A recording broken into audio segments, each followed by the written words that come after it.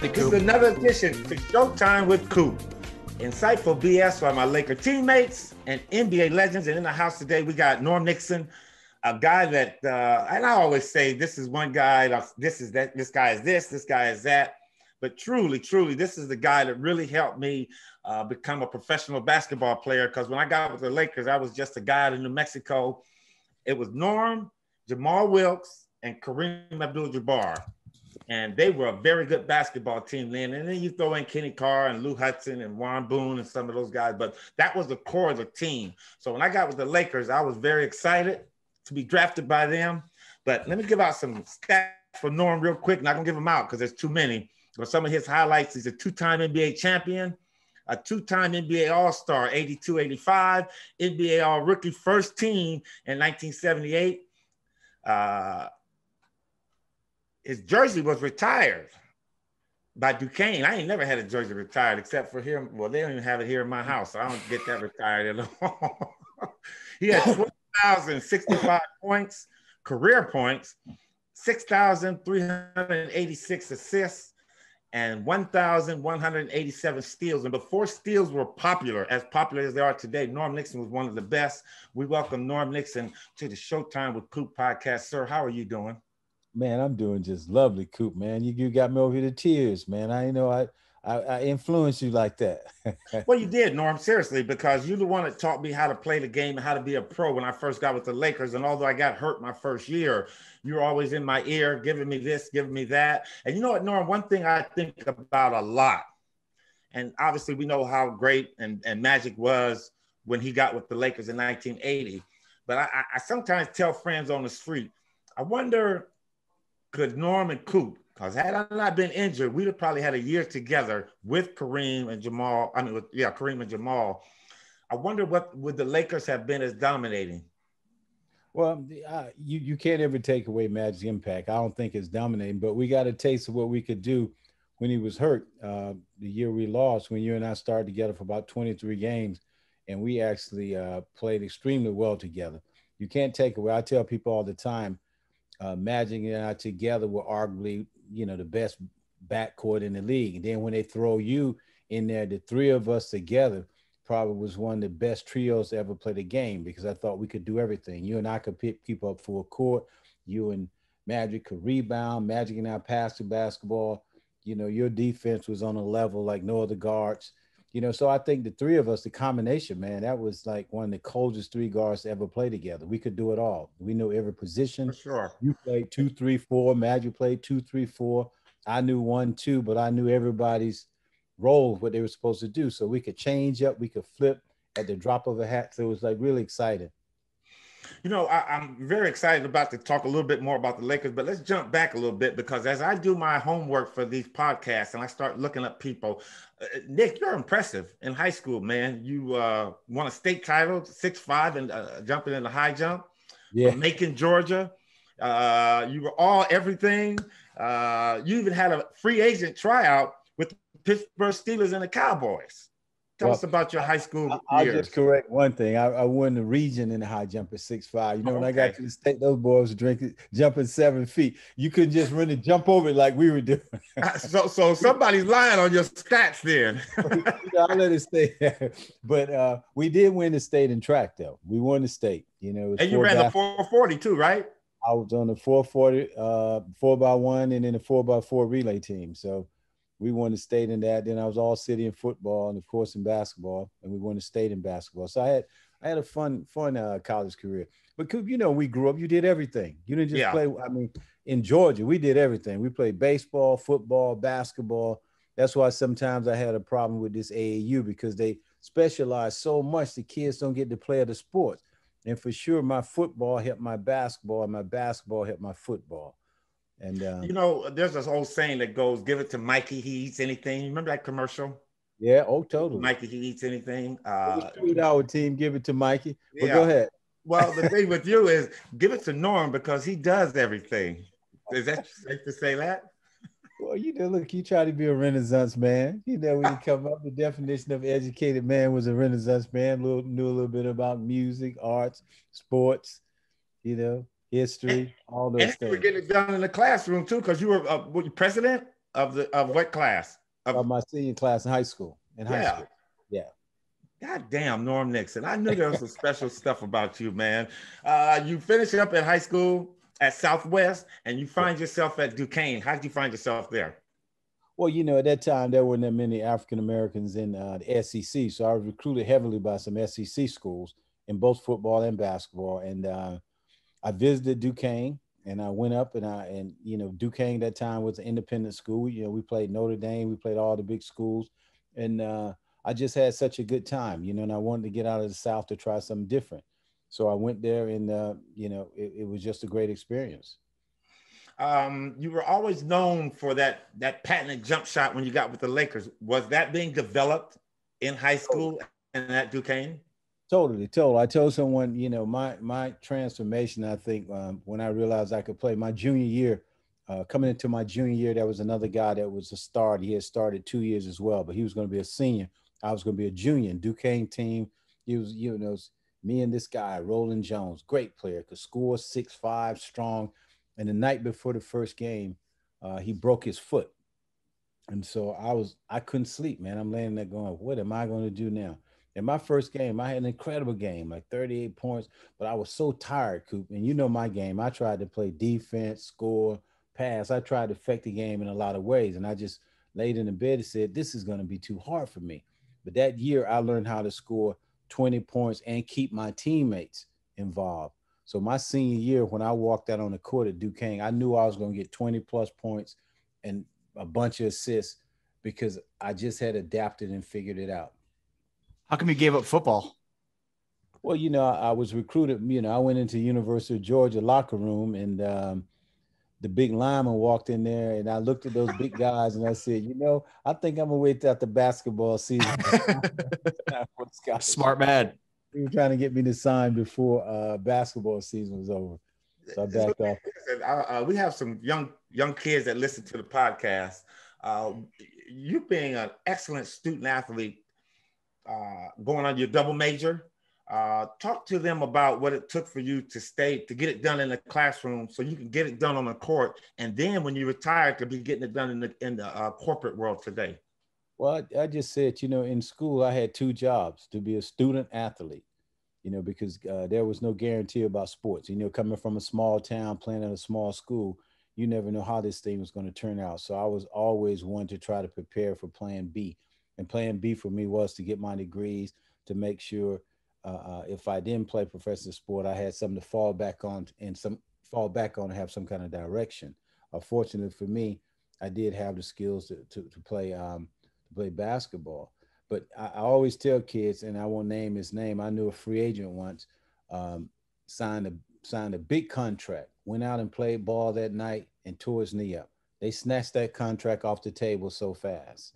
And that's when it makes you realize this is a business. You better be prepared because it could end at any moment. And then as an agent, I used to tell players, you prepare for retirement day one because this thing could be over so fast. And, we make a lot of money fast and not very much money at the end of our careers. So you have to try to pound that into young guys. And as far as young kids is going out trying to get in the corporate world, like my son and I was having this discussion, and he's always telling me, Dad, you always wanted degrees and education. I was like, yeah, education was a way for us to kind of get out a lot of times during my era. But I say education doesn't necessarily mean degrees. It means whatever you choose to do, make sure you understand that business, you research that business, you're educated about that business. So education takes many forms. It's not just a book degree. It's experiences in life, and it's being prepared and getting yourself ready to have the best possible chance to succeed in whatever field you choose. See why I got up under that guy's wings. Norm is, I'm telling you, he's a spectacular player. He's very, very special. I love this guy to death. We still have a special relationship. But Norm, so you finish at Duquesne, have a great season. You get drafted by the Lakers. Jerry West is the head coach. Did you think you were going to get drafted by the Lakers, or were you hoping, or where were you thinking you were going to go? Well, I thought I was going to get drafted by Boston because my junior year, going into my senior year, Red Auerbach used to have a camp up at Boston every summer where he brought his rookies in, and you have college players work the camp. And at night, the college players play, and then his rookie practice. So I went up my junior year, and I played in the college league, but he took me out out of the college league and put me in there with his rookies. So I scrimmaged with the rookies when they had that open scrimmage for the public. And every player, every fan walked out and said, hey, man, you're going to make this team. You're going to make this team. And I was still a junior in college. I wasn't even one of his draft picks. So I really thought Boston or New York, someone on the East Coast was going to draft me because, you know, we weren't on television. So those guys had the opportunity to see me play. So there was nowhere in the world that I thought I was going to get drafted by the Los Angeles Lakers, because I was sitting there going, I got drafted. You know, I'm from Georgia. I said, that's the farthest place in the world I could get drafted to. So my parents wouldn't be able to see me play, my mom and all of them, because I was so far away. So technically, I really didn't want to come this far. But then, you know, I came out, you know, the rest is kind of history. Got out here, loved it. And, you know, it turned out well for me. What did you know about the Lakers when you were drafted? Well, a couple of things, but it's so interesting. You know, growing up in Georgia, we really didn't see that much NBA. And, you know, we're a little older than you. You had ABCs, you know, CBS and NBC. That was it. It was no cable, kind of that stuff. No Netflix.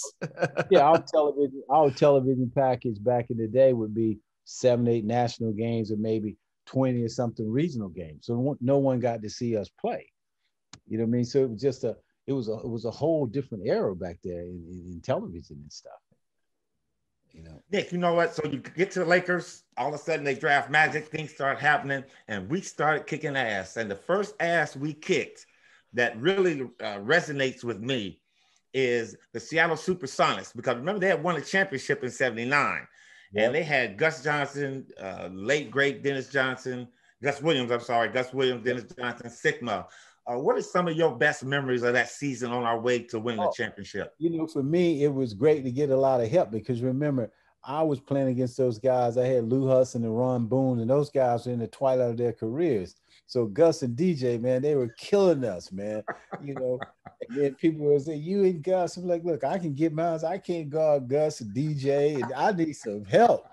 And so when you guys came and we finally started spanking them, man, it was just so good for me, you know, to go up there and get on Gus and DJ, because they put us out of the playoffs, I think, our first 2 years. Yeah. We couldn't do nothing with them. They killed us on the boards. You know, Gus and DJ just killing us. You know, they were guard-oriented offense. So, you know, Gus ran off all these picks. DJ killing us. They getting every rebound. Then, you know, when I had my boys in there, it was like, okay, now, let me see you. I got a couple of cats that can ball with me. Let's go now. Because, you know, they had Freddie Brown too. So it was like kind of us three against those three guys. It's like, okay, I got some partners that can ball now. Let's see what you're going to do. And, you know, we had all kinds of attitude when we were young. So, Nick, we ended up beating them in the Western Conference Finals, and we see ourselves against the 76ers. And, you know, I always tell everybody about this story about Kareem getting hurt, and we're going into that last game, that sixth game, and Magic gets up and says what he says, and he does what he does. What were your thoughts about that final championship game going into the game? Did you think we could win? Well, I knew we had a shot, and I knew we had to win, Coop, because, I mean, I keep remembering that's when I tore my finger up. I don't know if you remember that game 5, because I played with kind of like a cast on my left hand in that game. So I played one-handed. And basically, I went and had surgery right after we won. So if we had gone to a game 6, I might not have been able to play as well. So for me, in my mind, I'm like, man, we got to get this. We got to run these guys out of the gym, because at that particular time without Kareem, you know, we figured we could sneak one. Now, if we had to beat them 4 out of 7 with that team, it might have been a different story. But we had one game. So, you know, it was like, come on, man, let's get this one. Let's get this one and get this thing over with. And, you know, we were the kind of guys, man, we didn't play all this, let's lay back.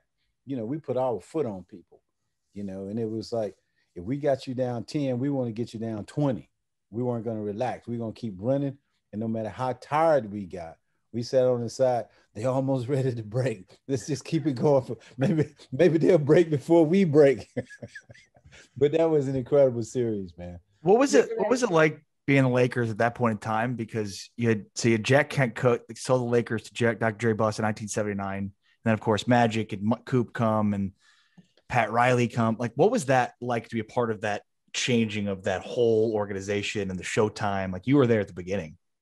Well, you know, for us, it wasn't a chain organization, because we weren't part of all those losses to the Celtics and stuff. You know, we were always like, hey, this is our generation. This is what we're gonna do. For me, like I say, the third year to have Coop, Magic, Jim Jones came that year, and to finally get out there and start winning championships. I mean, that's what it's about. I look back sometimes and I didn't really realize how young we were. And when we won in 1980, I was 24 years old. Yeah. Coop was probably 23. Magic was 23. Silk was probably 26. Kareem was our veteran guy. So we were like a young team that were out there putting it down and winning championships. So it wasn't like, in our era, when you came out and you was the first or second round pick, it wasn't like, okay, we're going to sit you down and wait for 3 years so you learn how to play. You had to come in and you had to play. Right, exactly. We were young. So we were going up against veteran guys at a young age and, putting it on them. So, Nick, we winning championships. We win 82, 80, maybe win in 80, we lose 81, win in 82. 83 comes, was another tough season. And we've talked about this many times. Of those 4 or 5 years, what team do you think was our best team? Our best team that you've been with on that team? I think the best team the best team that I think is when we won in 82, man, because we swept everybody. And I think we were on our way to sweeping Philadelphia. And, we got a few bad calls over there in Philly, and everybody kind of relaxed. And I can always remember being there. Come on, man, let's try to get in this game. Because I think we won game 1, they won game 2 or something like that. It went like maybe 6 games. But our mind was to sweep everybody. So I think that team, because of our maturity, we all had played together for, 82, 83, and 84 for like 3 years. So I think we were pretty secure with who we were and what we could do. So I thought that team was an incredible team. And the speed at that time, the way we knew how to do each other's move, we had the alley-oops to you. I mean, we had so many exciting things that we did on the court. And I think the 82 team was the best one that I played with. Norm, people always ask me all the time, you guys were winning championships and you were doing this and that.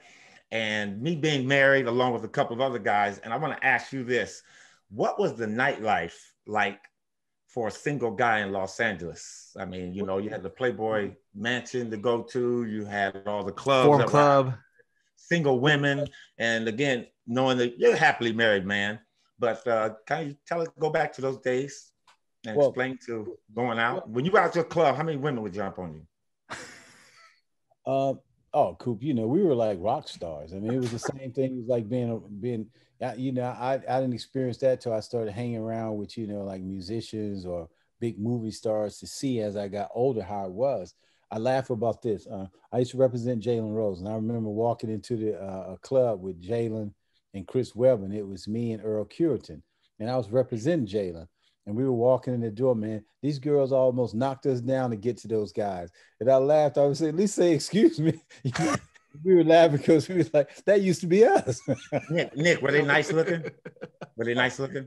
I always said Los Angeles had the most beautiful women in the world, man. The most beautiful women in the world. But then too, like I say, during the season, we had a purpose. If you remember correctly, they were first trying to take the wives. We was like, oh no, don't bring nobody here. We trying to win championship. Guys need to get their rest, because if you had your wife or something on a trip, she want to go shopping in the middle of the day, she want to do something. And it was like, no, these guys need to focus on playing. Whatever their routine and rhythm is, we don't need anybody to change that. And I was the main one going, no, let these guys be by themselves. So whatever they do to relax, let them do it because we got to win. Listen, you listen to the Showtime with Coop podcast, Insightful BS by my Laker teammates, and this one today is Norm Nixon. Norm, we're in our lightning round, okay? I'm going to ask you 5 names, and you give me as much of a response as you want to these names I'm going to ask you, okay? Uh-huh. All right. Donald Duck Richardson. The man that taught me how to play. That was my high school coach. Fundamental, worked us to death, and that's where it all started for me. Kobe Bryant. One of the greatest to ever lace it up, one of the most competitive guys I've ever seen. And I had the opportunity to spend time with him post-career, had made a transition, and I really loved what he was starting to do post-career.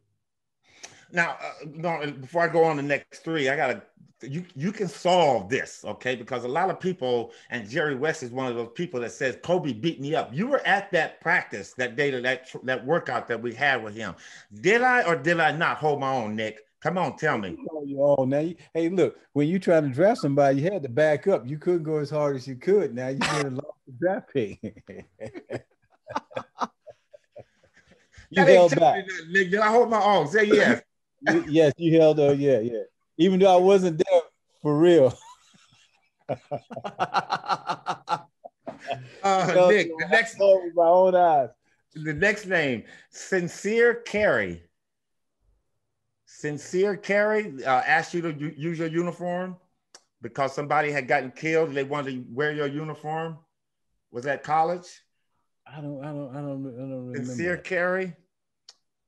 Okay. But if I did, I probably allowed them. That's gonna come. See, now you're showing that you're a senior citizen because that's gonna come on you later. Hey, totally. Short term memory. Well, that's long term. Gone. Dr. Buss. Innovator. One of the most innovative owners to step into the game, changed the whole game, changed basketball into entertainment. Was the out in the forefront for making those things happen. Was a great owner. Jerry West. Jerry West, one of the greatest to ever do it. Very intense. Didn't enjoy coaching. I thought was a better executive than coach. Nick, probably the second most hardest thing I had to ever experience was being a Laker.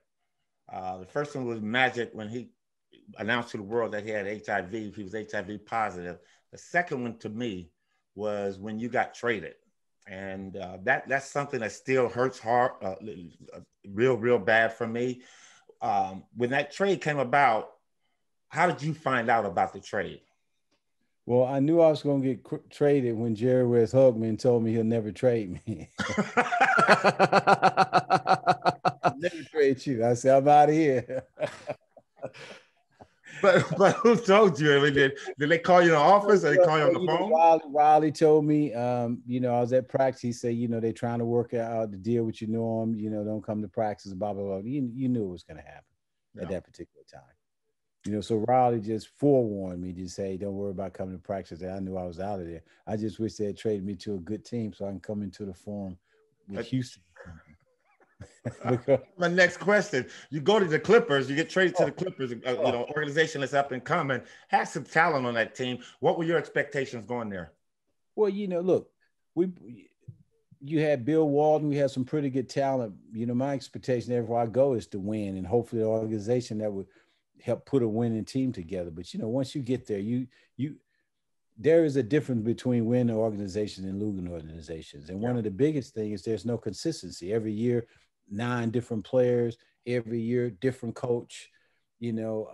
Anytime a great young player reaches the point to where he should get paid, traded him, the player was traded away. So the organization kind of set the plate for how this team was going to be. So every year you go and you think you're going to have a good team. It just didn't happen. Just never happened. You're listening to Norm Nixon on the Showtime podcast with Coop. Nick, couple of more questions, man. I know you're busy. Got to go. Ari, you had a question? Yeah. Were you upset with Jerry West when he traded you? Was I upset? Yeah, of course I was upset, but I think you reach a point where you say it's time to go, and I think for all the things that had started happening to me, just without talking too much, because a lot of the things that had started happening to me, I thought it was time for me to go, because I thought at that particular time, in particular with Jerry now, to coexist would have been very difficult, because there were accusations that weren't true, and I thought came, from the front office, and with those kind of things, it's like I thought it was time for me to go.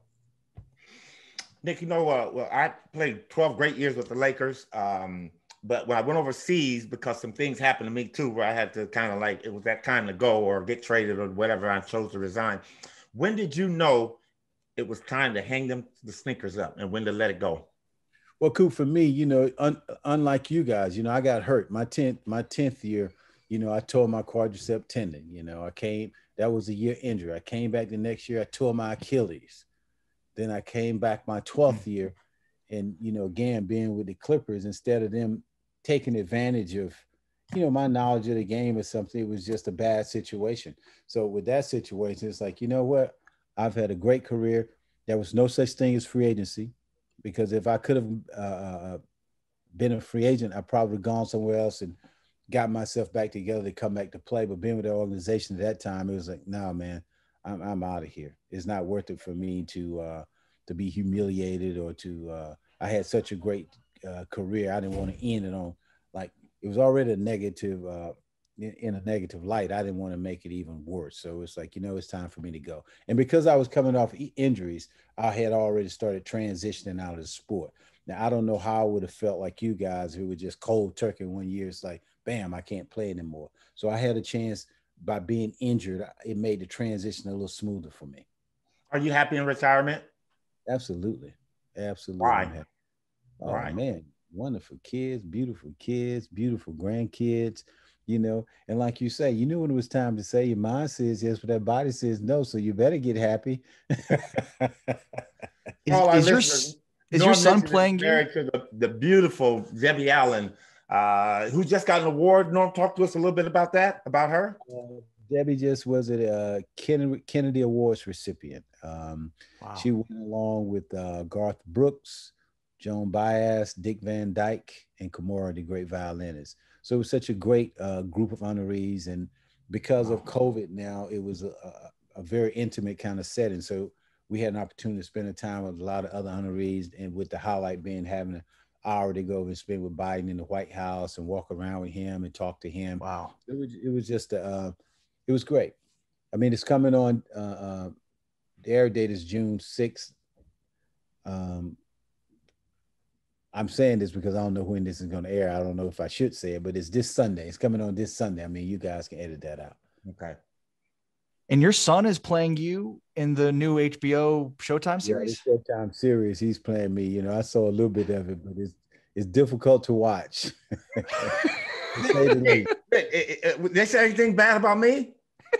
They're probably gonna get all of us, Coop. They're gonna take their artistic license to do. And I told them, man, just don't have us looking too stupid, man. We were interesting team. Is for some reason people think they can come replicate the basketball we played. I say, you can't even get a pro team to replicate that. Do you think actors can? It's not possible. You guys need to do, you know, set up one or two little plays and pretend you were doing some Showtime. You can't get out and play like we did. Nick, should I get an attorney to represent me, man? Hey, look, I might be with you. Let's watch it together. We'll see what our next step should be. Wait, but your son's not giving you any of the secrets? You got a guy on the inside here to help you out. I don't want to know. Okay, last two questions for Norm Nixon. Nick, the Lakers, they're in a dilemma.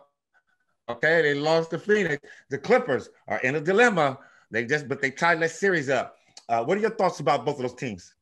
Well, I think the Clippers have a better opportunity to get out of it, because I was shocked at how bad they were getting beat when they all first started. It seemed like they found their legs. They starting to play a little better now. I think Luka is a little hurt up. And, you know, these guys said they don't put wood on him. I said they put a little wood on Luka.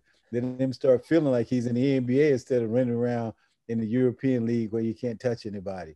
So I think they started doing that, and maybe these guys have caught their rhythm because they're not suffering from any injuries.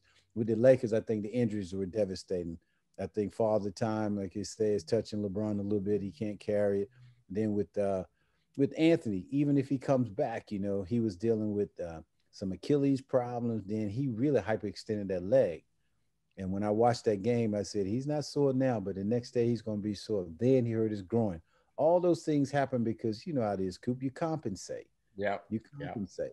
So with the groin pull, man, you can't bounce back and just play off that thing. So the Lakers are in a much worse spot than the Clippers. Wow, my boy Norm Nixon. Nick, last thing, what you got going? You want to pump anything up? Oh, we just talk about, you know, we building a new 24,000 square foot dance academy that should become that we want to turn into a, you know, cultural, educational, as well as the performing arts hub of the West Coast. We're the biggest academy, I think, in the entire West Coast, and completing that should be finished in November. So I invite all you guys out to a grand opening. Hopefully You love dance for us, Nick? Huh? Because you danced a little bit. Weren't you in Fame, the movie? Hey, man, I was in Fame, the television show. Television show, yeah. So you gonna dance? I might get out there and dance, Coop. You know, I got out there and sing. I might get out there and dance. Who knows? With it, well, however I feel that day, I might just do it. You know how we do. I might feel it one day. I see y'all. I might just start grooving like we did. There you have it. The effervescent young Norm Nixon, but old on the inside, but young on the outside. Or is it wait, old on the outside, young on the inside? Norm Nixon, Nick, thank you so much, sir. I appreciate you coming on, man. AT, that's it. My boy Norm. All right. Thank you guys for having me on. Thanks, Nick. Thanks, Norm. All right. Okay, man. We'll talk. Take care. All right.